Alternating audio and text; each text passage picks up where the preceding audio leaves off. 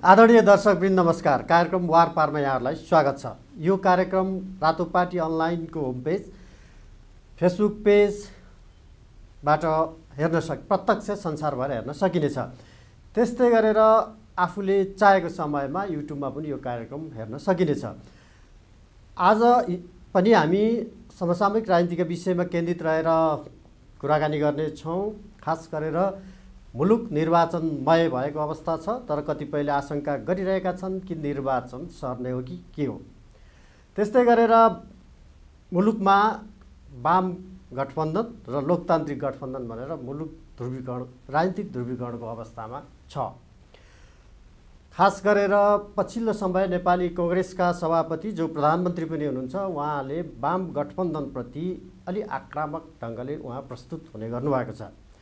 वाम गठबन्धनले अधिनायकवाद लिएर आउँछ सम्मको अभिव्यक्तिहरू उहाँले दिने गर्नुभएको छ।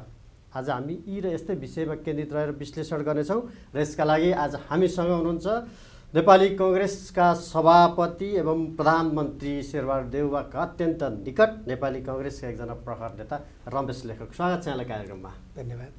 टिकट पाइसक्नु हो? पार्टीले निर्णय गरिसकेको छ। अन्त तपाईँले नपाए कसले पाउने कांग्रेसमा? होइन, त्यस्तो त होइन। सभापतिको प्रधानमन्त्रीको साह्रै नजिकको मान्छे त होइन। त्योभन्दा पनि अब पार्टीले निर्णय गरेको छ कञ्चनपुरको 3 नम्बर क्षेत्रबाट प्रतिनिधि सभाको निर्वाचनमा उम्मेदवार हुने गरेर। 56 देखि नै तपाईँ त सांसद? हजुर हो। 56मा म पहिलोपटक निर्वाचित भएको। त्यसपछिको पहिलो संविधान सभामा म समानुपातिकतर्फ थिएँ। म त्यो बेला निर्वाचनमा प्रतिस्पर्धामा थिइनँ। अहिलेको पार्टी सभापति प्रधानमन्त्री शेरबहादुर देउवा मेरो निर्वाचन क्षेत्रबाट उम्मेदवार हुनुहुन्थ्यो। त्यसपछि फेरि 70को निर्वाचनमा 2070को दोस्रो संविधान सभामा फेरि म प्रत्यक्षमा निर्वाचित भएँ। अब 3 चोटि, अब एकचोटि सांसद, एकचोटि चाहिँ आधी सांसद आधी सभासद, एकचोटि पुरै सभासद हुनुभयो। यति लामो समय भइसकेपछि अब फेरि तपाईँलाई नै त्यहाँका जनताले किन मत दिनु त? बडो महत्त्वपूर्ण राम्रो प्रश्न उठाउनु भयो। अब 2-3वटा कुरा छ। मूल कुरा त के हो भने कञ्चनपुर जिल्लाका दिदीबहिनी दाजुभाइहरूले मलाई ठुलो स्नेह माया गर्नुभएको छ, भरोसा पनि गर्नुभएको छ र पटक पटक निर्वाचित भएको छु। र त्यसपछिको कुरा के हो भने अब जस्तो 56 सालको यहाँले कुरा गर्नुभयो। 56 सालमा निर्वाचित हुने क्रममा मैले यो विषयवस्तुलाई 2टा कोणबाट हेरेको छु। एउटा कोण त के हो भने मलाई कञ्चनपुरका मतदाताले भरोसा गरिसकेपछि मैले केही भूमिकाहरू निर्वाह गर्ने अवसर पाएँ उहाँहरूकै कारणले। जस्तो 56 सालपछि निर्वाचित भएपछि त्यसको लगत्तै पछिको चाहिँ त के भने 60-62 सालमा जुन माओवादीसँगको वार्ता प्रारम्भ भयो, त्यसमा मैले के भूमिका निर्वाह गर्ने मौका पाएको छु। र अहिले पनि चाहिँ त शान्ति प्रक्रियाका केही विषयहरू बाँकी छन्। शान्ति प्रक्रियामा मेरो सानोतिनो भूमिका भएको हुनाले शान्ति प्रक्रियालाई पनि पूर्ण रूपले निष्कर्षमा पुर्याउने कुरामा पनि मेरो के भूमिका रहन्छ भन्ने मलाई विश्वास छ। त्यसका सँगसँगै चाहिँ त संविधान निर्माणको प्रक्रियामा पनि यहाँलाई थाहा छ, पहिलो संविधान सभामा दोस्रो संविधान सभामा संविधान निर्माणको प्रक्रियामा पनि मैले के भूमिका निर्वाह गरेको छु। र अहिले जुन चाहिँ त संविधानको सर्वस्वीकार्यता स्थापित गर्नुपर्ने, संविधानलाई चाहिँ त सबै नेपाली जनताको साझा सम्पत्तिका रूपमा स्थापित गर्नुपर्ने र संविधानको कार्यान्वयन गर्नुपर्ने अहिलेका राष्ट्रिय एजेन्डा भएका हुनाले शान्ति प्रक्रियाको विषयवस्तु र संविधान निर्माणको विषयवस्तुसँगै यो संविधानको स्वीकार्यता स्थापित गर्ने र यसलाई कार्यान्वयन गर्ने कुरामा पनि मेरो के भूमिका रहने भयो। यो त राष्ट्रिय राजनीतिको कुरा भयो। अब अर्को पाटो जस्तो 56 सालमा म निर्वाचित हुने क्रममा कञ्चनपुरमा खास गरेर मेरो निर्वाचन क्षेत्रमा व्यापक समस्याहरू विद्यमान थिए। जस्तो बाढीको समस्या थियो, यातायातको समस्या थियो, विद्यालय विश्वविद्यालयका समस्याहरू थिए, लगायतका चाहिँ त समस्याहरू, शिक्षा स्वास्थ्य सबै क्षेत्रमा समस्याहरू थिए। त्यसमा केही कामहरू भएका छन्। मेरो यो दावा होइन कि सारा काम भएका छन् भन्ने होइन। केही महत्त्वपूर्ण कामहरू भएका छन्, केही महत्त्वपूर्ण काम गर्ने अवसर मैले प्राप्त गरेको छु। ती जनताकै आशीर्वाद, उहाँहरूको चाहिँ त सहयोग समर्थनले। र केही कामहरू बाँकी छन्, ती कामहरूलाई पनि मैले निष्कर्षमा पुर्याउन सक्छु, पूर्णता दिन सक्छु भन्ने पनि एउटा चाहिँ त आधार छ। र समग्रतामा भन्नुपर्दा अब नेपाली काङ्ग्रेस लोकतान्त्रिक विचार बोकेको लोकतन्त्रको पक्षधर पार्टी र लोकतन्त्र स्थापनाका लागि नेपाली काङ्ग्रेसको उपस्थिति अनिवार्य अपरिहार्य भएको अवस्थाले समेत मलाई फेरि कञ्चनपुरको जनताले विश्वास गर्नुहुन्छ भने मलाई विश्वास छ। एउटा त्रिदेशीय नाकाको कुरा उठाउनु भएको थियो जस्तो लाग्छ मलाई। हो मैले उठाइराखेको छु। जस्तै त्यो भनेको अलिक व्याख्या गरिदिनु। त्यो भनेको के हो भने वास्तवमा सुदूरपश्चिमाञ्चल अहिलेको 7 नम्बर प्रदेश र खास गरेर त्यसमा पनि कञ्चनपुर जिल्ला र मेरो क्षेत्र अत्यन्त महत्त्वपूर्ण भूगोलमा हामी बसेका छौँ। त्यहाँ 7 नम्बर प्रदेशमा कठिनाइहरू छन्, भौगोलिक जटिलताहरू छ, गरिबी छ, अशिक्षा छ, बेरोजगारी छ, शिक्षा स्वास्थ्य यातायात सबैका समस्या छन्, तर अत्यन्त ज्यादा सम्भावना पनि छ। त्यो भनेको के हो त भन्दा जस्तो 7 नम्बर प्रदेश कञ्चनपुर जिल्ला मेरो क्षेत्रबाट भारतको राजधानी जम्मा 325-30 किलोमिटर टाढा पर्छ भने चाहिँ त महाकालीको किनारा किनारामा एउटा चाहिँ त सडक बनाउन सक्यो भने चीनको चाहिँ त तिब्बतको सिमाना पनि अत्यन्त ज्यादा नजिक पर्छ हो। र भारतमा पनि दिल्ली जुन राजधानी छ त्यसको चारैतर्फ एकदमै औद्योगिकीकरण भइरहेको छ। आर्थिक समुन्नतितर्फ, औद्योगिकीकरणतर्फ, आर्थिक गतिविधितर्फ त्यो ठाउँ चाहिँ त विकास भइरहेका क्रममा यतापट्टि चीन त चाहिँ त संसारकै दोस्रो अर्थतन्त्र बोकेको देश छ र कञ्चनपुर र यो मैले भने मेरो निर्वाचन क्षेत्र कस्तो सम्भावना छ भने त्यहाँ चाहिँ त नेपाल भारत र नेपाल चीनका बीचमा आवागमनका निमित्त र व्यापारिक प्रयोजनका लागि सबैभन्दा ठुलो व्यापारिक नाकाका रूपमा विकास गर्न सकिन्छ। यो मेरो एजेन्डा हो। यो 5-7 वर्षभित्रै सम्भव छ। जस्तो यसका लागि के कामहरू भएका छन् अगाडि बढिसके। जस्तो उदाहरणका लागि अहिले हामीले महाकाली नदीमा 4 लेनको पुल बनाउने, महाकाली नदी पारी महाकाली नगरपालिकामा ड्राइपोर्ट बनाउने र त्यसलाई चाहिँ त अहिलेको हाम्रो महेन्द्र राजमार्गसँग जोड्दै भारतको चाहिँ त मूल चाहिँ त हाइवे राजमार्गसँग जोडेर नेपाल भारत बीच ठुलो एउटा व्यापारिक नाकाका रूपमा हामी विकास गर्न सक्छौँ। यो चाहिँ मूल मुद्दा हो तपाईको। अब होइन त्यसमा चाहिँ राष्ट्रिय मुद्दै भयो हैन तपाईको। यो त राष्ट्रिय मुद्दा नै हो वास्तवमा, किनभने सुदूरपश्चिम पश्चिमा मध्यपश्चिम हामी पिछडिएका छौँ, पछाडि परेका छौँ भने हामीले नेपाल भारत व्यापारिक नाकाका रूपमा पश्चिमतर्फ चाहिँ त हामीले एउटा चाहिँ त कोरिडोर स्थापना गर्न सक्यौँ, एउटा ठुलो नाका विकास गर्न सक्यौँ भने त नेपाल भारत व्यापारिक सम्बन्धको मूल आवत जावतको केन्द्र चाहिँ त 7 नम्बर प्रदेश हुन्छ, कञ्चनपुर जिल्ला हुन्छ र मेरो निर्वाचन क्षेत्र हुन्छ। त्यसका लागि चाहिँ त आवश्यक व्यवस्था भइसकेको छ। जस्तो महाकाली नदीमा पुल बनाउने, 8 किलोमिटर ठुलो राजमार्ग निर्माण गर्ने र ड्राइपोर्ट बनाएर भारतसँग जोड्ने कुराको बारेमा सहमति भइसकेका छन्। त्यो योजनाका लागि आवश्यक ठेक्का भइसक्यो। ठेकदार चाहिँ त काम गर्ने कुरामा अगाडि समेत बढिसकेका छ भने त्यसैसँग जोडिएको अर्को मैले अघि निवेदन गरेँ जस्तो महाकाली कोरिडोर भनेर एउटा योजना छ।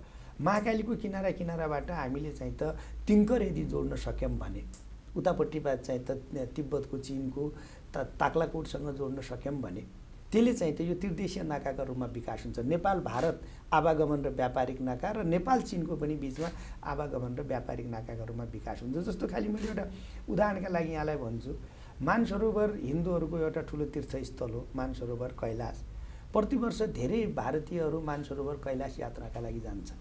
उहाँहरू कसरी जान्छन् भने दिल्लीबाट काठमाडौँ आउँछन्, काठमाडौँबाट मानसरोवरसम्म पुग्न उहाँहरूलाई 5 दिन लाग्छ।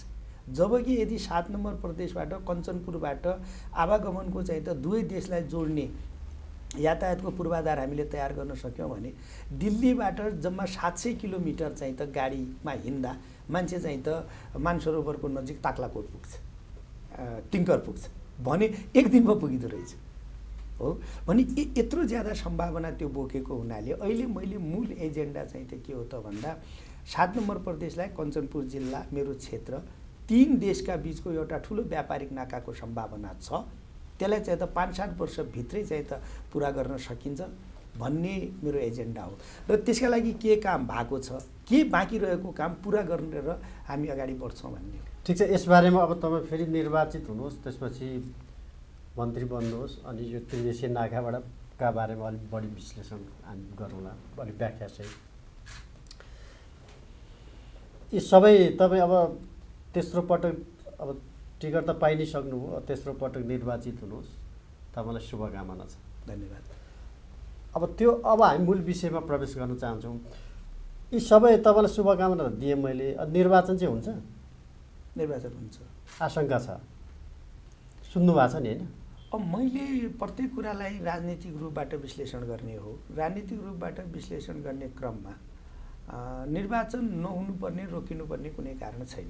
त्यो चाहिँ प्रधानमन्त्री शेरबहादुर देउवाजीको व्यक्तिगत जुन राजनीतिक पृष्ठभूमि छ त्यसले अलि मान्छेहरूमा आशंका बढाएको भन्छन् मान्छेहरू। होइन, राजनीतिक पृष्ठभूमि पनि त्यस्तो छैन। हामीले चाहिँ त त्यस्तो देखाउने बनाउने गरेका छौँ। निर्वाचन नगराएर कता कता बुझाइदिनु भएको त्यस्तो छैन। अहिले त वास्तवमा एउटा कुरा हो, हेर्नुहोस्, अहिले जुन चाहिँ त काङ्ग्रेस र माओवादी केन्द्रको संयुक्त सरकार बन्यो नि, त्यो सरकार बनाउनका लागि बनेको थिएन। वास्तवमा त्यो सरकार निश्चित राष्ट्रिय एजेन्डा सम्बोधन गर्नका लागि बनेको थियो। त्योभन्दा पहिलेको सरकारले निर्वाचनको मिति घोषणा गरेका थिएन, निर्वाचनका कानुन बनेका थिएनन्, निर्वाचनको कुनै तयारी थिएन, निर्वाचन हुने दूरसम्म पनि कुनै चाहिँ त सङ्केतहरू नदेखिएको अवस्थामा संविधानको सर्वस्वीकार्यता स्थापित गर्न र निर्वाचन गरेर संविधान कार्यान्वयन गर्ने दुईटा राष्ट्रिय एजेन्डाका साथ नेपाली काङ्ग्रेससँग मिलेर सरकार बनेको र त्यो सरकारले दुईटै कुरा अगाडि बढाउने कुरा गरेका थियो। र त्यसमा पनि खास गरेर काङ्ग्रेसका प्रति आशंका गर्नुपर्ने कारण किन छैन त भन्दा म के आग्रह गर्न चाहन्छु भने शेरबहादुर देउवाजी प्रधानमन्त्री भइसकेपछि 2 चरणका स्थानीय तहका निर्वाचन सम्पन्न भए। संविधानको कार्यान्वयनमा एउटा ठुलो अध्याय हामीले चाहिँ त पुरा गर्यौँ। त्यसपछि प्रतिनिधि सभा र प्रदेश सभा निर्वाचनका लागि क्षेत्रहरू निर्धारण भए। क्षेत्र मात्रै निर्धारण भएनन् कि निर्वाचनको घोषणा भयो, मिति तोकियो। पहिलो चरणको निर्वाचनको नोमिनेसन समेत भइसकेको छ। अर्को चरणको निर्वाचनका निमित्त नेपाली काङ्ग्रेसले उम्मेदवारी समेत घोषणा गरिसकेको छ। केही बाँकी छ, केही भइसकेको छ। 16 गते नोमिनेसन छ। सरकारले आवश्यक कानुन बनाएको छ। निर्वाचन आयोगलाई दिनुपर्ने आर्थिक लगायतका सबै व्यवस्थापकीय प्रबन्धहरू सरकारले गरेको छ। शान्ति सुरक्षाका निमित्त सरकारले आफ्ना सबै उपायहरू अवलम्बन गरिसकेको छ भने अब सरकारका माथि निर्वाचन गर्दैन भनेर आशंका गर्ने भने अनि यहाँ त नेपाली काङ्ग्रेसमाथि भन्दा पनि भित्रैबाट र बाहिरबाट चाहिँ व्यक्तिगत रूपमा अहिलेको प्रधानमन्त्री शेरबहादुर देउवाजी प्रति मान्छेको आशंका बढी छ। काङ्ग्रेसले गराउँदैन भन्दैन, त्यसको कुनै ठोस आधार र प्रमाण हुनु पर्यो नि त। त्यसै आशंका गरेर त भएन नि। जस्तो पहिलो चरणको निर्वाचनका लागि नोमिनेसन भइसकेको छ होइन, मान्छे चुनाव प्रचारमा हिँडेको छ हो। दोस्रो चरणको निर्वाचनका लागि 16 गते नोमिनेसनको मिति तोकिएको छ। 21 गते निर्वाचन मतदान हुने भनेको छ होइन। सरकारले आफूले गर्नुपर्ने सम्पूर्ण काम गरेको छ। जस्तो उदाहरणका लागि चाहिने आवश्यक कानुनहरू पार्लियामेन्टमा सरकारले प्रस्तुत गर्यो, पास भएका छन्। निर्वाचन आयोगलाई चाहिने आर्थिक लगायतका चाहिँ त स्रोत साधनहरूको प्रबन्ध सरकारले गरेको छ। शान्ति सुरक्षाको सरकारले व्यवस्था गरेको छ। निर्वाचन अधिकृत मतदान अधिकृतहरू तोकिएर आफ्नो क्षेत्रमा गएर काम गर्ने क्रम चाहिँ त अगाडि बढिसकेको छ। अब के कुरा हो र चाहिँ त सरकारले निर्वाचन गर्दैन भन्ने कुरा हो। ठिक छ, यो राजनीतिक कुरा भयो। तपाईँ कानुनको अब विद्यार्थी पनि लयर पनि हुनुहुन्छ। संवैधानिक रूपमा कानुनी रूपमा चाहिँ प्रधानमन्त्री शेरबहादुर देउवाले यो निर्वाचन सार्न सक्नुहुन्छ कि सक्नुहुन्न? होइन, राजनीतिक रूपले नै उहाँ सार्नुहुन्न। अनि कानुनी रूपमा चाहिँ सार्न मिल्छ कि मिल्दैन? होइन, संवैधानिक कानुनी विषयमा प्रवेशै गर्नु परेन। सरकारले निर्वाचन सार्ने बारेमा कुनै सोच बनाएको छैन। सरकार निर्वाचन सार्नेतर्फ चाहिँ त अगाडि बढेको छैन। त्यस्तो कुनै चाहना उद्देश्य छैन। संवैधानिक र कानुनी रूपले चाहिँ भन्न मिल्दैन? होइन, संवैधानिक र कानुनी कुरा त तब गर्ने हो जब राजनीतिक रूपले सरकारले निर्वाचन सार्न खोज्यो भने कानुनले मिल्छ कि मिल्दैन, संविधानले मिल्छ कि मिल्दैन भनेर हेर्ने हो नि। जस निर्वाचन जसरी बाहिर आशंकाहरू गरिएका छन् त्यो गलत हो। निर्वाचन तोकिएकै मितिमा हुन्छ। सरकार मङ्सिर 10 र 21 गते नै हुन्छ। यसका बारेमा सरकार र सरकारको नेतृत्वका माथि कुनै आशंका, कुनै अनुमान, अन्यथा अनुमान गर्नको कुनै अर्थ छैन, कुनै आवश्यकता औचित्य छैन। तपाईँ चाहिँ काङ्ग्रेसभित्र मात्रै होइन कि नेपाली राजनीतिभित्रका नेताहरूमा इमान्दार मानिनुहुन्छ? मलाई पनि त्यस्तो लाग्छ। तपाईँले यो इमान्दारपूर्वकै भन्नुभयो होइन? तपाईँ प्रधानमन्त्रीको पनि निकट हुनुहुन्छ। मैले भने नि त, प्रधानमन्त्रीले निर्वाचन सार्ने बारेमा कुनै सोचसम्म राख्नुभएको छैन। यो मङ्सिर 9 गतेसम्म त्यो सोच पलाउँदैन। आजसम्म त सोच राख्नु भएको छैन। मङ्सिर 9 गते सरकारको अब तपाईँले अलिकति अब सर्वोच्च अदालतमा मुद्दा छ, सर्वोच्च अदालतबाट के आदेश हुन्छन् के निर्णय हुन्छन् भन्ने कुरातर्फ सङ्केत गर्न खोज्नु भएको हो भने त्यो सर्वोच्च अदालतको कुरा भयो, त्यो न्यायिक संवैधानिक र कानुनी कुरा भयो। त्यसमा पनि मैले सर्वोच्च अदालतले यस्तै निर्णय गर्ला भनेर अनुमान गरेर भन्ने कुरा भएन। होइन, उहाँ अहिलेको प्रधानमन्त्री सभापति हुँदा अहिलेको प्रधान न्यायाधीश कि महासचिव के हुनुहुन्थ्यो अरे, त्यसले काम गर्छ कि भन्ने अनेक आशंका छन्। होइन सुन्नु न, त्यस्तो आशंकाको कुनै अर्थ छैन, किनभने यो देश चाहिँ त हामी सबै बाध्यको समाजका मान्छे छौँ हो। कतिपय मान्छेहरूका नाता इष्टमित्र अहिले पनि तपाईँले हेर्नुभयो भने सर्वोच्च अदालतमा काङ्ग्रेसका नातेदार पनि न्यायाधीश छन् होला, एमालेका नातेदार झन् ज्यादा छन् होला, कार्यकर्तै छन्। त्यति मात्रै होइन कि चाहिँ त होइन, काङ्ग्रेसको त कमसेकम कार्यकर्ता छैनन् हो। हिजो चाहिँ त विद्यार्थीको कार्यकालमा विद्यार्थी भएर पढ्दै गर्दा कुनै एउटा राजनीतिक विचार बोक्नु, विद्यार्थी सङ्गठनमा काम गर्नु बाहेक काङ्ग्रेसका तर्फबाट सांसद भइसकेका मान्छे अदालतमा छैनन् कमसेकम। त्यस कारण यति सुखद मान्नुपर्छ कि काङ्ग्रेसको अदालतसँग कुनै राजनीतिक हस्तक्षेपको भूमिका या त्यस्तो चाहना छैन। बरु यस्ता आशंकाहरू त अरूसँग गर्दा हुन्छ। ठिक छ, अब यो वाम गठबन्धन जुन बन्यो योसँग कङ्ग्रेस धेरै डराएको देखिन्छ। किन यति धेरै डराएको? हामी डराएको होइन। फेरि पहिलो कुरा चाहिँ त डराउने भन्ने शब्द सँग चाहिँ त म होइन, अब चाहिँ एकदलीय साम्यवाद आउने, अधिनायकवाद आउने भनेर प्रधानमन्त्री त्यो डराएको होइन नि त, त्यो होइन। हामीले अहिले पछिल्लो समयमा जुन राजनीतिक ध्रुवीकरण अगाडि बढेको छ, अचानक अप्रत्याशित ढङ्गले चाहिँ त के भने दुईटा कम्युनिस्ट पार्टी नेकपा एमाले र नेकपा माओवादी केन्द्र मिलेका छन् र उहाँले चुनावी तालमेल मात्रै गर्नुभएको छैन कि उहाँहरूले चाहिँ त पार्टी एकीकरण गर्ने र एउटै कम्युनिस्ट पार्टी बनाउने कुरा गर्नुभएको छ। यही म तपाईँलाई बिचमा रोकेँ। मानिसहरू भन्छन् कि हिजो कङ्ग्रेस पार्टी विभाजित थियो, एक हुँदाखेरि यहाँका वामपन्थी दलहरूले विज्ञप्ति नै निकालेर चाहिँ खुसी व्यक्त गरेका थिए काङ्ग्रेस एक हुँदाखेरि। अनि अहिले दुईवटा तपाईँहरूले त कम्युनिस्ट भनिदिनु भएको छ, उनीहरूले चाहिँ आफैले कम्युनिस्ट भनेको छैन, हामी चाहिँ वामपन्थी हौँ, वाम गठबन्धन हो भनेका छन्। तपाईँहरूले चाहिँ जबरजस्ती कम्युनिस्ट बनाइदिनु भएको छ। अनि उनीहरू गठबन्धन हुँदा एकीकरण हुँदा चाहिँ कङ्ग्रेस यति लोकतन्त्रका कुरा गर्छ, किन चाहिँ असहिष्णु बनेको? होइन, असहिष्णु बन्यो भन्ने छ कि म आउँदैछु त्यसमा।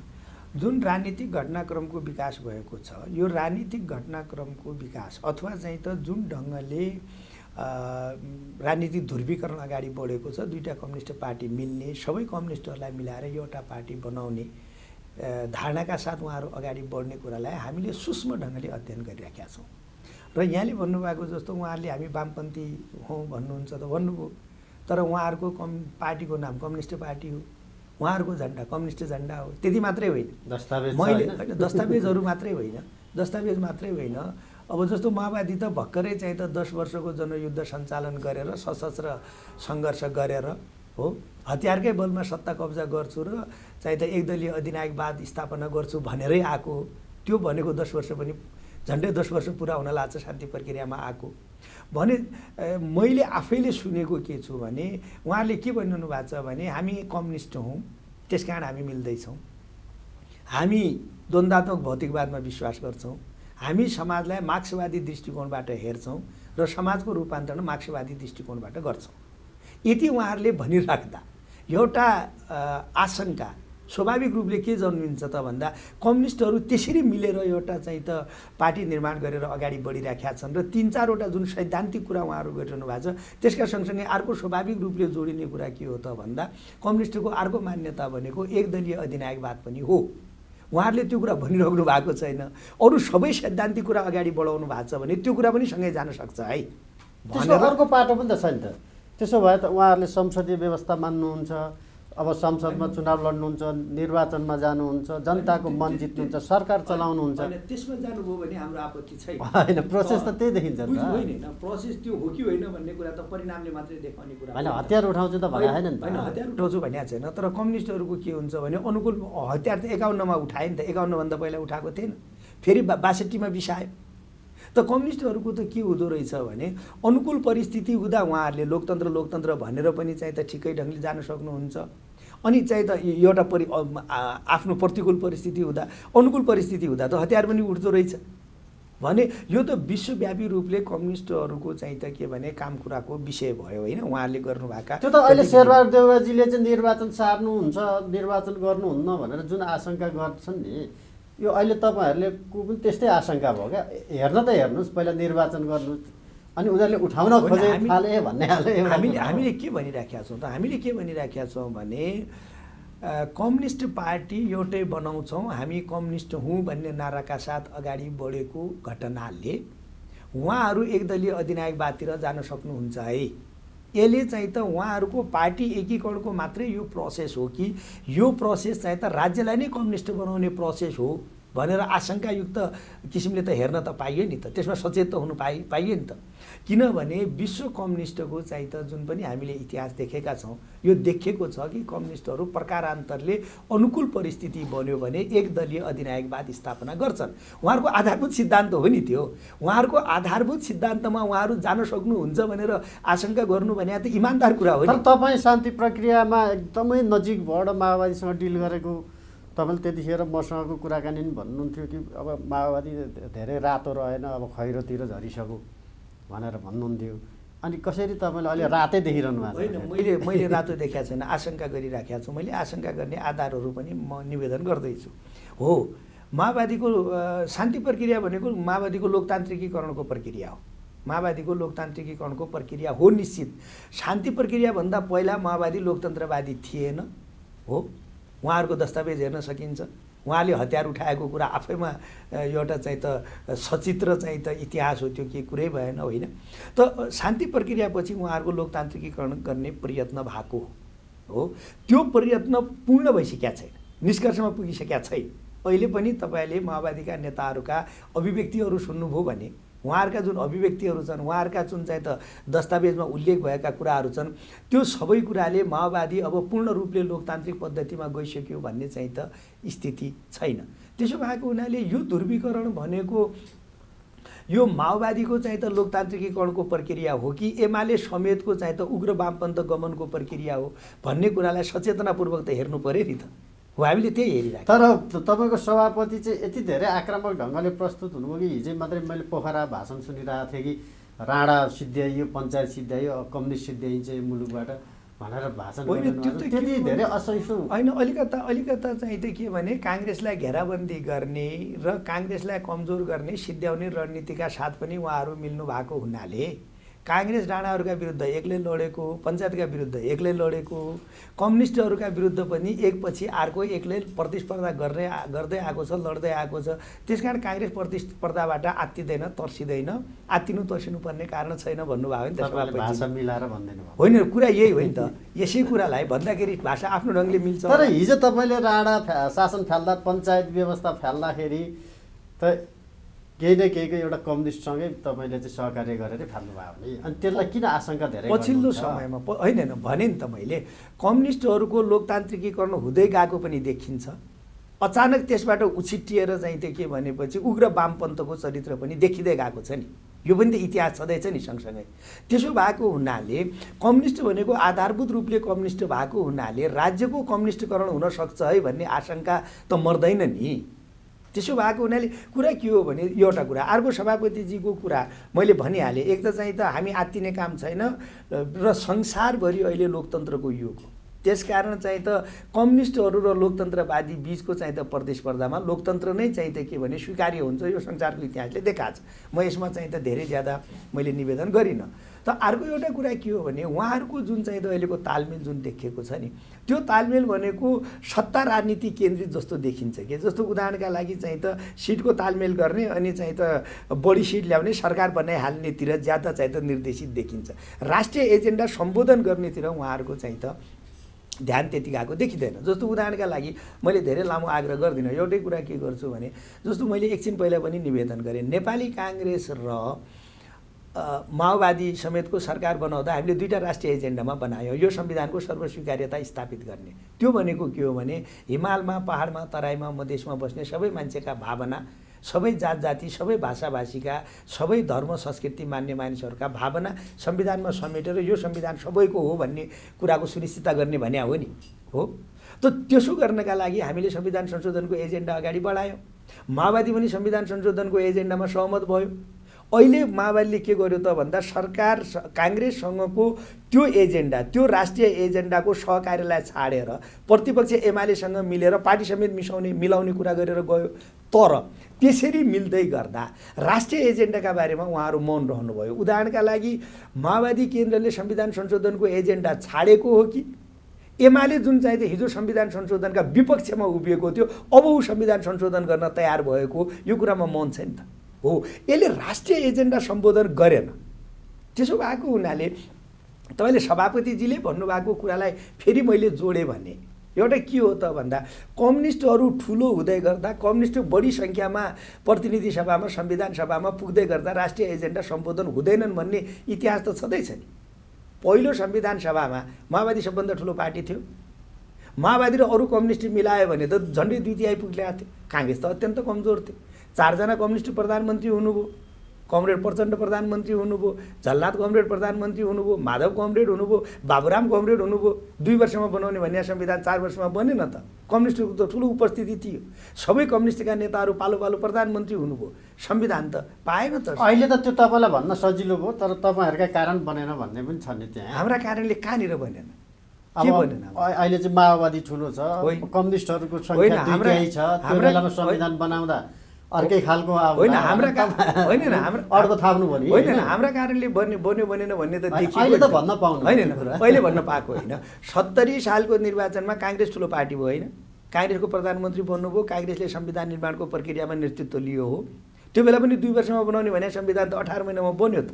यदि हाम्रा कारणले संविधान चाहिँ त नबनेको भए हामीले त बनायो त संविधान त। हाम्रा कारणले त बन्दो रहेछ संविधान। होइन, मैले यो के आग्रह गर्न खोजेको भने यो भ्रम हाम्रा बिचमा नरहोस्, कसैमा पनि यो भ्रम नरहोस् कि कम्युनिस्ट संसदमा संविधान सभामा ठुलो सङ्ख्यामा उपस्थित हुँदा राष्ट्रिय इस्युले, राष्ट्रिय एजेन्डाले मान्यता पाउँछ, त्यो चाहिँ त सम्पादन हुन्छ, राष्ट्रिय एजेन्डा सम्बोधन हुन्छ भन्ने कुरा देखिँदैन। यसको इभ्यालुएसन अब यसको मूल्याङ्कन भनेको त अब 48 सालतिरै पुग्नुपर्छ फेरि होइन। काङ्ग्रेसको 2 चोटि अब बहुमतको सरकार आयो के भयो त्यतातिर नजाउँ। मैले भन्न खोजेको चाहिँ अहिले एकदमै तपाईँहरूलाई भित्र लागेको चाहिँ अब जुन वाम गठबन्धनको नाममा जुन दलहरू मिलेका छन् एक साइड, उनीहरूकोले चाहिँ अब संसदमा चाहिँ बहुमत ल्याउने त निश्चित छ। 2/3 ल्याउँछन् कि भन्ने आशंका तपाईँहरूलाई। त्यसपछि लामो समयदेखिको जुन तपाईँहरूको सत्तारोहण हो त्यो चाहिँ अब सत्ता बाहिर बस्नुपर्ने मूल त यही त भन्ने। नभए त सिधासिधी तपाईँ चाहिँ निर्वाचनमा जाँदैछन्, जनताको मत लिने भन्दैछन्, त्यसपछि सरकार चलाउने भन्दैछन्। एउटा गठबन्धन त अहिले पनि तपाईँहरूसँगै सरकारमा छ होइन। कतिचोटि एमालेसँगै तपाईँहरूले सरकार बनाउनु भयो। ती अहिले भनेको कुरा चाहिँ तपाईँहरूले अलिकति जनतालाई चाहिँ दिग्भ्रमित पार्न त भन्ने। यिनीहरू आयो भने चाहिँ अधिनायकवाद आउँछ है, भोट नदिए भने त हो। त्यसको मूल कारण भनेको चाहिँ तपाईँहरू अब सत्ता बाहिर बस्नुपर्ने खतरा देखियो नि त। त्यो सबै कुरा होइन, त्यो सबै कुरासँग मेरो असहमति हो। त्यो भनेको के हो? नम्बर 1 कुरा त के हो भने यो गठबन्धन बन्ने बित्तिकै यसले स्पष्ट बहुमत या 2/3 बहुमत ल्याउँछ भन्ने कुरामै हामीलाई विश्वास छैन। यो त परिणामले देखाउला पहिलो कुरा। त्यसकारण उहाँले आशंका होइन उहाँले बहुमत ल्याउनु होला, उहाँले 2/3 ल्याउनु होला भन्ने कुराको चिन्ता पनि होइन, नम्बर 1 कुरा। अर्को कुरा चाहिँ त हामी सरकार बाहिर सत्ता बाहिर बस्छौँ कि भन्ने चिन्ता पनि होइन। मैले त के भन्ने गरेको छु भने काङ्ग्रेसले सरकार बाहिर बस्नु परे पनि एउटा चुनाव हार्दैमा राजनीति हारिँदैन, एउटा चुनाव जित्दैमा सधैँका लागि राजनीति जितिँदैन। होइन, भर्खरै मैले भने नि 64 सालमा काङ्ग्रेस चुनाव हारेको हो नि, 70 सालमा जित्दो रहेछ त, जित्यो त। अनि 64 सालमा काङ्ग्रेस हार्दै गर्दा कम्युनिस्टहरू सबैभन्दा ठुलो शक्तिका रूपमा संविधान सभामा हुँदै गर्दा पनि संविधान नबन्दो रहेछ त। अनि काङ्ग्रेस हुँदा बन्दो रहेछ त, इतिहास त बोलेको छ त। त्यसो भएको हुनाले त्यो पनि चिन्ता र त्रास होइन। कुरा के हो त भन्दा अघि सारांशमा भन्नुपर्दा मैले अघि पनि निवेदन गरिसकेँ, जुन एउटा नयाँ राजनीतिक घटनाक्रम विकास भएको छ, जुन ढङ्गले राजनीति ध्रुवीकरण हुन खोज्दैछ भएको छ, यसले आशंका उत्पन्न गरेको छ कि कम्युनिस्टहरूले लोकतान्त्रिक मूल्य र मान्यतालाई समाप्त गर्ने, राज्यलाई नै कम्युनिस्ट बनाउने तर्फ नजाउन्, त्यतातिर तर्फको सचेतना हो हाम्रो। र यो सचेतनापूर्वक गरिएको टिप्पणी हो, कि यस्तो हुनसक्छ है। त्यसकारण यतातिर चाहिँ त जाने कुरामा लोकतन्त्रको रक्षाका निमित्त नेपाली काङ्ग्रेस आफ्नो सम्पूर्ण ऊर्जाका साथ अगाडि जानुपर्छ, उठ्नुपर्छ भन्ने। तर इतिहासले चाहिँ यसो पनि भन्छ 15 सालमा चाहिँ 2/3 भन्दा बढी काङ्ग्रेसले जित्यो, 17 साल आयो, कसले ल्यायो अधिनायक? काङ्ग्रेसले कारण आयो। त्यसपछि अहिलेकै प्रधानमन्त्रीले हेर्नु हो भने अब 59 सालमा हेर्ने हो भने यो तपाईँले चाहिँ जननिर्वाचित जुन संसद थियो त्यसलाई विघटन गरेर लगेर अन्तै बुझाइदिनु हो। इतिहास त त्यस्तो पनि छ नि त। फेरि काङ्ग्रेस हुँदा पनि आउँदो रहेछ त एक दलीयता। 17 सालको कुरो त काङ्ग्रेसले अधिनायकवाद ल्याएको होइन, राजाले गर्यो नि। सुन्नु न, राजाले गर्यो नि। काङ्ग्रेसले बचाउन सकेन भन्नुभयो तपाईँले भने त्यहाँनिर थोरै तपाईँले मिठो भाषा प्रयोग गर्नुहुन्छ, ठिकै हो त्यो होइन, मिठो होइन, यो तथ्य हो। यो त इतिहासको कुरा हो, तथ्य र सत्यमा उभिएर गर्ने। त्यसकारणले मैले अधिनायकवादको कुरा काङ्ग्रेसको तत्कालीन प्रधानमन्त्री बिपी कोइराला आफै अधिनायकवादी भएर काङ्ग्रेसले एकदलीय शासन स्थापना गरेको भए काङ्ग्रेसले ल्याएको हुन्थ्यो। उहाँ त जेल जानुभयो नि, उहाँलाई त जेल हालेर लोकतन्त्र चाहिँ त को अपहरण गरिएको हो नि। बचाउन सकेन भन्नेसम्मको कुरा एउटा कुरा भयो।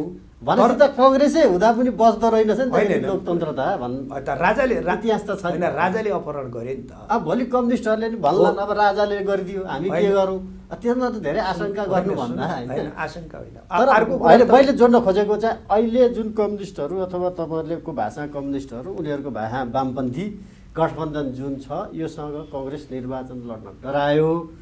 अब यसरी जाँदाखेरि भोलि बहुमतै भए पनि उनीहरूको आउला, यस्तो बेलामा निर्वाचन गर्नु हुँदैन, सामान्य सिद्धान्त एउटा राजनीतिक दलको भन्ने मान्यतामा काङ्ग्रेस जान सक्छ जाँदैन? त्यो त छैन भनिहालेँ नि, अघि नै मैले भनिसकेँ। हामी आत्तेका तर्सेका केही पनि छैनौँ। निर्वाचन नगर्ने कुरातर्फ हामी जाँदैनौँ हो, सरकार जाँदैन। मैले राजनीतिक रूपले विश्लेषण गर्ने हो।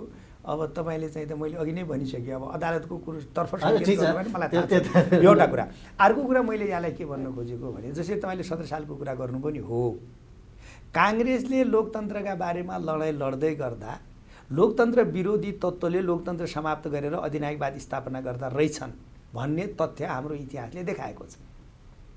अधिनायकवाद कहिले राजाका रूपमा आउँछ संसारभरि, कहिले चाहिँ त सेनाका रूपमा आउँछ, कहिले कम्युनिस्टका रूपमा आउँछ। हेर्नुहोस्, त्यो पनि सत्य हो नि, यो त इतिहासको सत्य हो नि बाबा, मैले भनिराखेको हो र। यो अधिनायकवाद कुन कुन रूपमा आउँछ त संसारमा?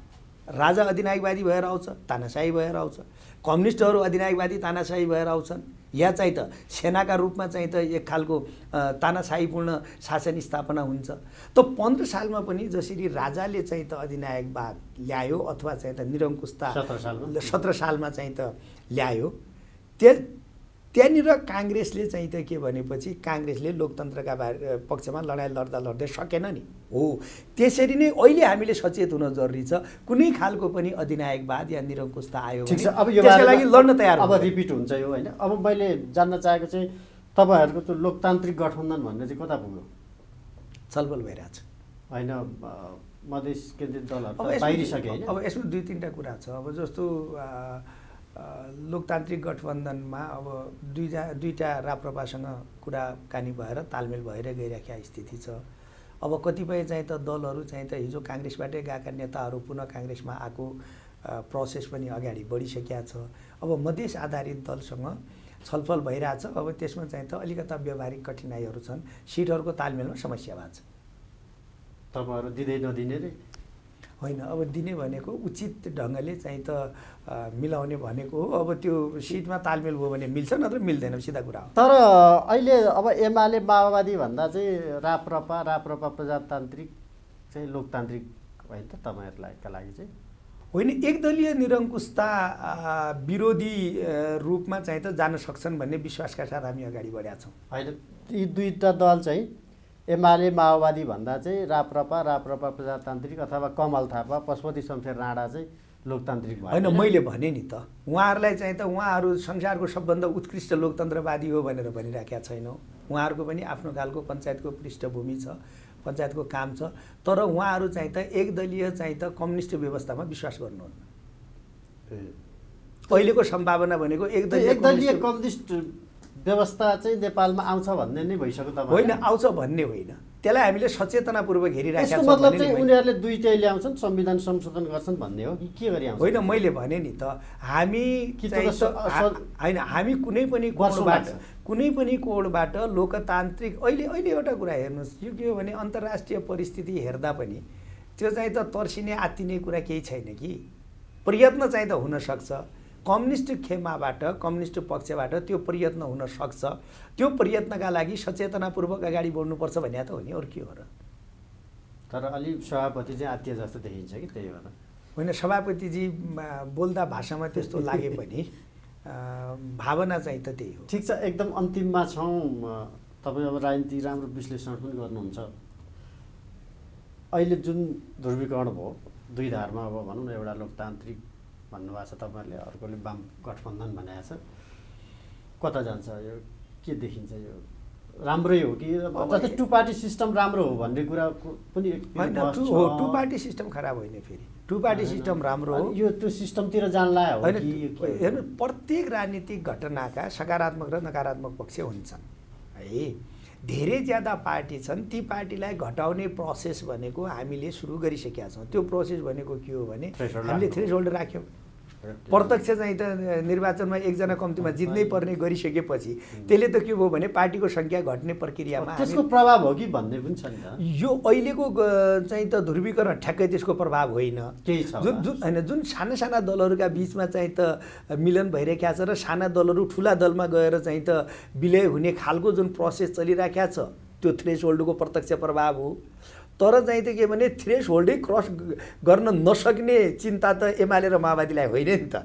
त्यस कारण एमाले र माओवादीको मिलन भनेको थ्रेसहोल्डले ल्याएको स्थिति होइन, त्योभन्दा थोरै फरक हो होइन, एउटा कुरा। अर्को, दलहरूको सङ्ख्या घट्दै जाने कुरा अथवा चाहिँ त दलहरू आपसमा मर्ज भएर अगाडि बढ्ने प्रोसेस नराम्रो होइन। अब जहाँसम्म तपाईँले यो जुन पोलराइजेसन भइरहेको छ यसको भविष्य कस्तो छ भनेर जुन भनिरहनु भएको छ, मलाई व्यक्तिगत भन्नुहुन्छ भने यो चाहिँ त जुन ढङ्गले उहाँहरू गइराख्नु भएको छ यो अन्तसम्म पार लाग्छ भन्ने मलाई लागेको छ। तपाईँहरूको पनि कुरा गरेको मैले, हाम्रो पनि यो वास्तवमा चाहिँ त के भने तत्कालीन हो जस्तो मलाई लाग्छ। यसले दीर्घकालीन रूपमा चाहिँ त के भने त्यो पार्टी मिलाइहाल्ने, उता पनि चाहिँ त मिल्ने भनेका पार्टीहरू मिलिहाल्ने, यता पनि मिल्ने भनेका पार्टी मिलिहाल्ने मैले देखाएको छ। त्यो दुईतिर भयो। मैले भनेको चाहिँ मुलुकको राजनीतिलाई चाहिँ यसले केही प्रभावित पार्छ कि पार्दैन? अनि त्यो त यसो छ कि हामी कहाँ चाहिँ त अहिलेसम्म पोस्ट पोल कोलिसनहरू भएका छन्। निर्वाचनपछि सरकार बनाउनका लागि चाहिँ त तालमेलहरू कोलिसनहरू भएका छन्, तर प्री पोल कोलिसनहरू भएका छैन। अथवा योभन्दा पहिला एकदम सानो रूपमा अभ्यास भएको छ, जस्तो कुनै एकजना मानिस कुनै एउटा पार्टीको निर्वाचन चिन्हमा चुनाव लड्ने खालका जस्ता देखेका हुन्। दुईटा पार्टीकै बिचमा निर्वाचनभन्दा पहिले कोलिसन गरेर जाने पद्धति भएको थिएन हामी कहाँ। त्यसको प्रारम्भ भएको छ। त्यसकारण चाहिँ त के हो त भन्दाखेरि अब यो अन्तसम्म चाहिँ त सकारात्मक रूपले जान्छ कि जाँदैन भन्ने कुरा त यो चाहिँ त अब निर्वाचन परिणामपछि र निर्वाचन परिणामपछि प्रिपोल कोलिसनका बिचको सम्बन्ध कस्तो रहन्छ त्यसमा भर पर्छ। अब यो सम्बन्ध सकारात्मक र सुखद रहन्छ कि रहँदैन भन्ने कुरा हो।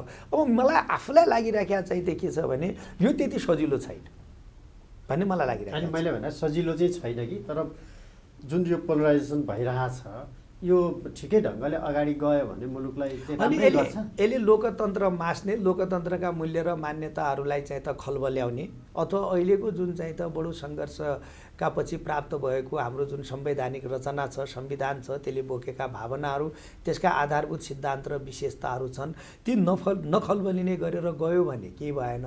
तर हाम्रो चिन्ता के हो भने ती खलबलिने खतरा उत्पन्न नहोस्। जस्तै एकदम साधारण भाषामा भन्दा स्थायी सरकार हुने, 5 वर्षसम्म चल्न सक्ने सरकार बन्ने, दह्रो प्रतिपक्ष हुने, यस्ता खालका फाइदा हुन्छ नि मुलुकलाई? होइन, सुन्नु न, स्थायी सरकार हुने, दह्रो प्रतिपक्ष हुने कुरा त हामीले अहिलेकै संविधानमा संसदीय प्रणालीमै हामीले त्यसलाई चाहिँ त संविधानमा त निर्वाचन र के अरे शासकीय स्वरूप हेर्नु भने त सरकार त सधैँ अस्थिर बनाउनु छैन। सुन्नु न, अस्थिर केले भएको छ भन्दा शासकीय स्वरूपमा भन्दा पनि खास गरेर जुन निर्वाचन प्रणाली छ त्यसले कुनै एउटा मात्रै पार्टीको बहुमत नआउने र हङ पार्लियामेन्ट हुने भए हुनाले त्यसलाई होइन स्थिरताको मेजर्स हामीले एप्लाई गरिसकेका छौँ नि। जस्तो उदाहरणका लागि सरकार बनिसकेपछि 2 वर्षसम्म अविश्वास लिन नपाउने हो, यदि एकपटक अविश्वासको प्रस्ताव प्रस्तुत गर्यो भने त्यसको 1 वर्षपछि फेरि अर्को हाल्न नपाउने भनेपछि स्थिरताका लागि त व्यवस्था भइसकेका छ।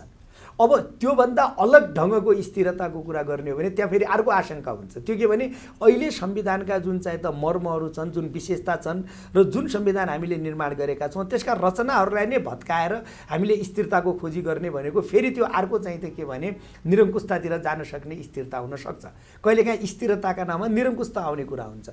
हामीले चाहिँ त अहिलेकै संविधानमा स्थिरताको व्यवस्था गरिसकेका हुनाले संविधानका यही व्यवस्था अनुसार हामी अगाडि बढ्नुपर्छ। तपाईँहरूको पनि अलि स्पष्ट कुरो छैन नि त। अब बाबुराम भट्टराईजीलाई चाहिँ एकदम चाहिँ उत्कृष्ट लोकतान्त्रिक देखिन्छ, यता पुष्पकमल दाहालजीलाई देख्नुहुन्न। होइन, बाबुरामजी त म कम्युनिस्ट होइन भनेर हिँड्नुभयो नि। बाबुरामजी त अब म कम्युनिस्ट रहेन भनेर हिँड्नु भएको हो, हेर्नुहोस् हो। अनि जान सक्छ त भनिसक्नुहुन्न। होइन होइन, त्यो सुन्नु, बाबुरामजी के हो भने बाबुरामजी चाहिँ त लोकतन्त्रवादी हो भनेर त मैले भनेको छैन। उहाँ लोकतन्त्रवादी हो कि होइन तपाईँहरू विश्लेषण होइन होइन, सघाउने कुरा बेग्लै भयो, त्यो बडो व्यवहारिक टाइपको कुरा हो। सुन्नु न, जेस अब हामी एकदमै अन्तिममा छौँ, निर्वाचन मङ्सिर 10 र 21 गते हुन्छ। फेरि म दोहोऱ्याएर तपाईँलाई सोध्न चाहन्छु, मैले भनिसके हुन्छ, मैले बुझेअनुसार हुन्छ। बुझेअनुसार हुन्छ। हस्, कार्यक्रम आइदिनुलाई धेरै धेरै धन्यवाद। धन्यवाद, धेरै धेरै।